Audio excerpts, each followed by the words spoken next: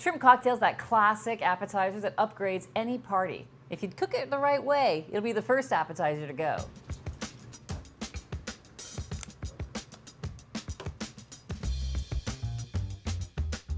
Now the key to great shrimp cocktail is to get the best shrimp you can and then to cook it in a flavorful liquid rather than just water.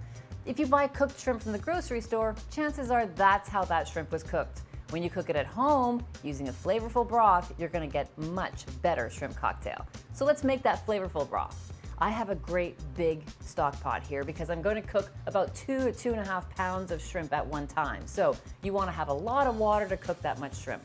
I've got 4 quarts of water in here and I'm going to add some seasonings to it. Onion, I've just peeled it. You don't even have to peel it, but I've peeled it and halved it. Some celery. No need to take the leaves off, just make sure you've washed it. Some fresh thyme, 2 bay leaves, some peppercorns, 12 to 15, garlic cloves. We're going to smash these just so that it releases their flavors.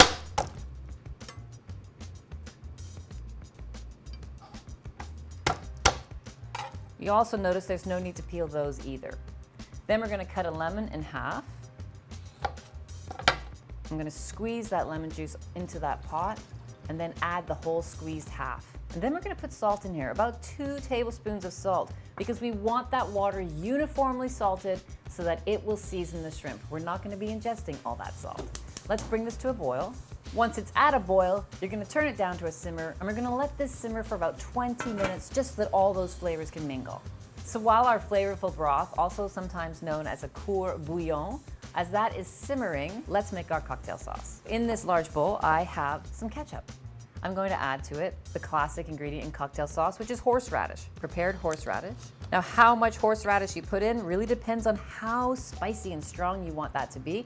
I'm putting in about 1/4 cup. I'm also going to need some lemon zest and some lemon juice. So the key to making lemon zest and lemon juice from one lemon is to always do the zest first, because it's much easier to zest a whole lemon than it is to zest a lemon you've already cut in half. So I'm going to zest this lemon and add the lemon zest to the cocktail sauce. Now, if you're using a microplane grater like that, that'll probably give you about 1 tablespoon of lemon zest. Let's cut that in half and juice it.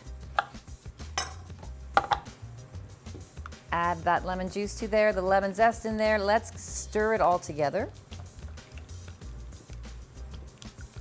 We're going to add a few dashes of Worcester sauce. If you want it a little brighter, add some more lemon juice. If you want it a little zestier with a little more oomph, add some more horseradish. But now you've made a fantastic cocktail sauce at home. We need to get ready for the next step, which is cooking the shrimp. Here is our broth that has been simmering for about 20 minutes. You can't really over simmer that, so you can do that well in advance if you want to. I'm going to remove the celery, the onion, the lemon halves, anything that might just get in the way of my shrimp as I'm cooking them. So just set that aside, and then let's talk about our shrimp, because that's one of the key points of shrimp cocktail. You want to get really, really good shrimp. What I've got here is Anderson Seafood's Black Tiger shrimp. What's great about them is they've already been peeled and deveined. If yours haven't, you're going to want to do that ahead of time, but it's a great idea to pick up the shrimp that already has been peeled and deveined. Black Tiger shrimp, you can identify it with that black mark across the back of the tail there. These still have the tail on, which is great too, because it's sort of like a handle when people go to eat their shrimp cocktail. I've put them all in a basket here because now what I can do is add all the shrimp at one time and remove them all at one time. So they're all going to be evenly cooked. I'm going to turn the heat up on my court bouillon just to bring it back to that rolling boil, and then I'm going to add the shrimp. It will only take about 2 or 3 minutes. The shrimp will turn bright pink when they're done. We don't want to overcook them, so don't walk away at this point. Okay, while those shrimp are cooking, we've already prepared an ice bath. An ice bath is simply a large bowl with cold water and ice cubes in it. We're going to take that shrimp out of that cooking broth and stop the cooking immediately by shocking it in the ice bath. So have that ready to go. So it doesn't take long for those shrimp to turn that beautiful pink color. We're going to take them out quickly here. And again, with that basket, we take them all out at one time. Now we're going to transfer them to that ice bath. Let them cool in here. They're going to want to sit in here for at least 3 minutes to really properly cool all the way through. So that's just enough time for us to clean up and get our platter ready.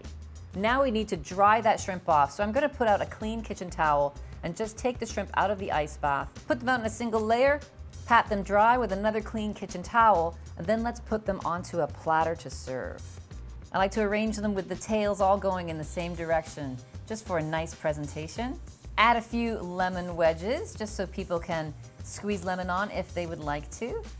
And there you have a classic appetizer that has lasted through the decades and still makes people happy.